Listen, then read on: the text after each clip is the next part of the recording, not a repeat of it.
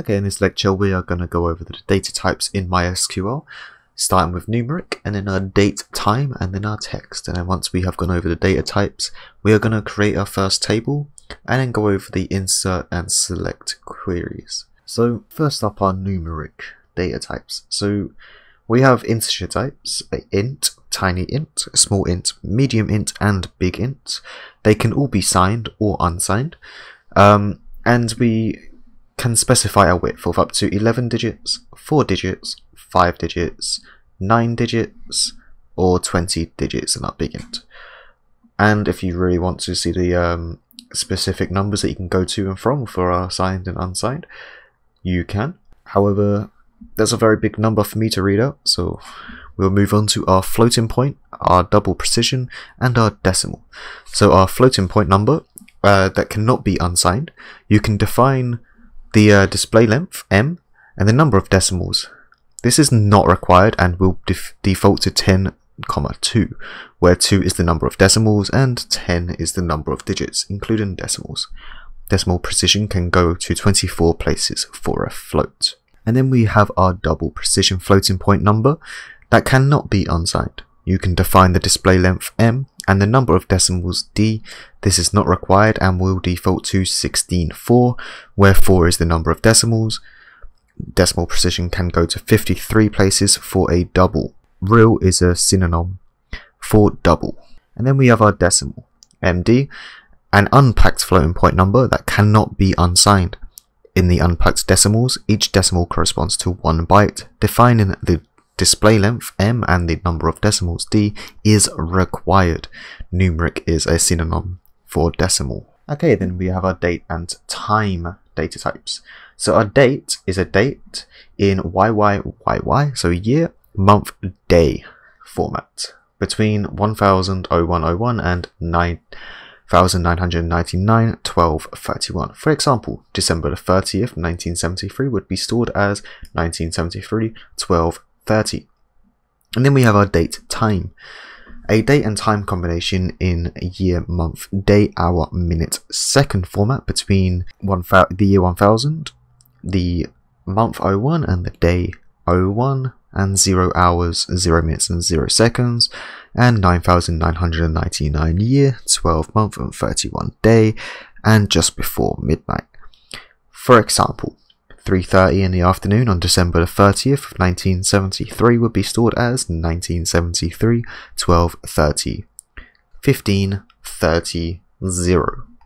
And then we have our timestamp between midnight January 1st 1970 and sometime in 2037. This looks like the previous date time format, only without the hyphens between the numbers. 3:30 in the afternoon on December 30th 1973 would be stored as 1973 12:30 15:30 00, which is our year, month, day, hour, minutes and seconds. And then we have our time, which stores the time in a hour, minute, second format, the same as over here but without the date.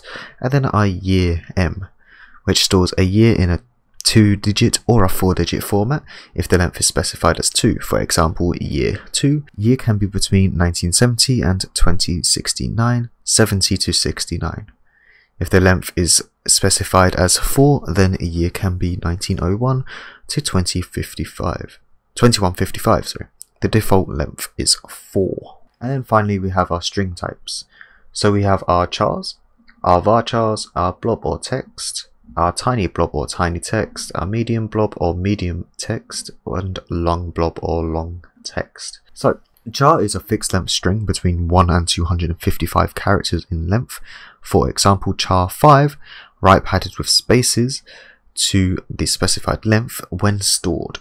Defining a length is not required, but the default is 1. Varchar, a variable length string between 1 and 255 characters in length.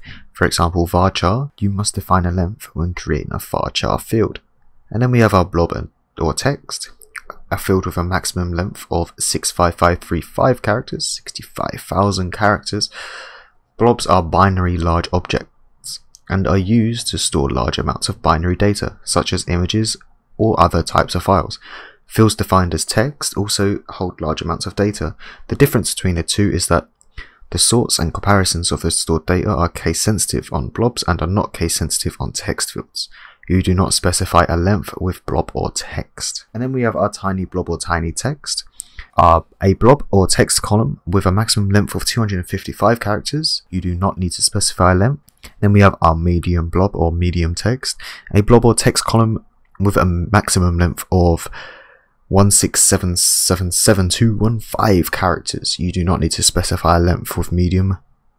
And then we have our long blob or long text.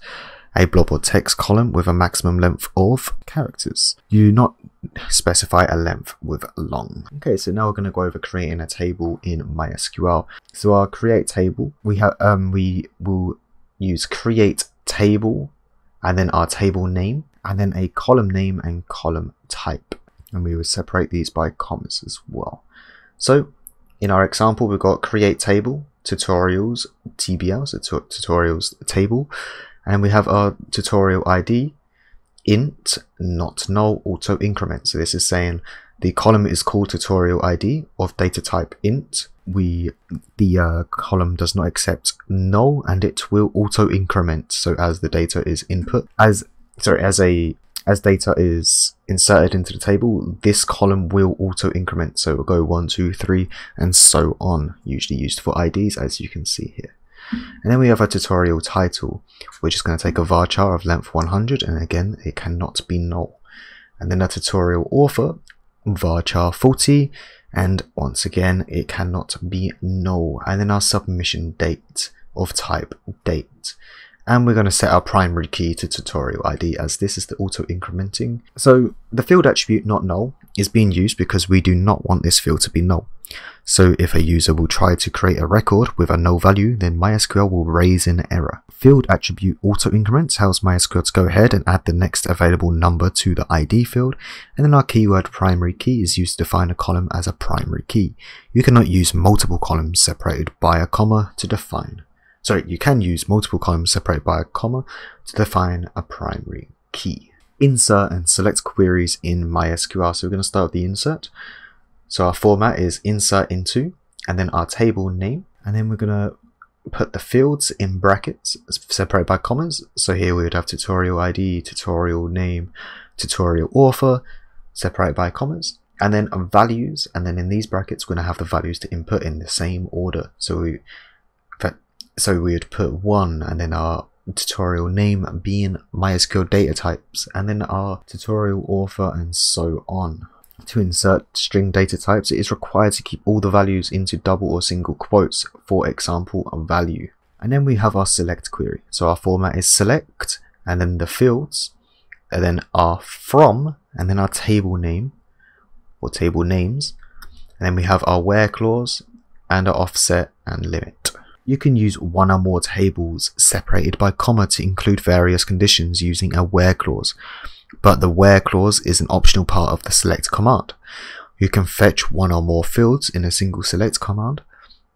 You can specify star in place of fields. In this case, select will return all the fields. You can specify any condition using the where clause. You can specify an offset using offset where select will start returning records. By default, the offset starts at 0.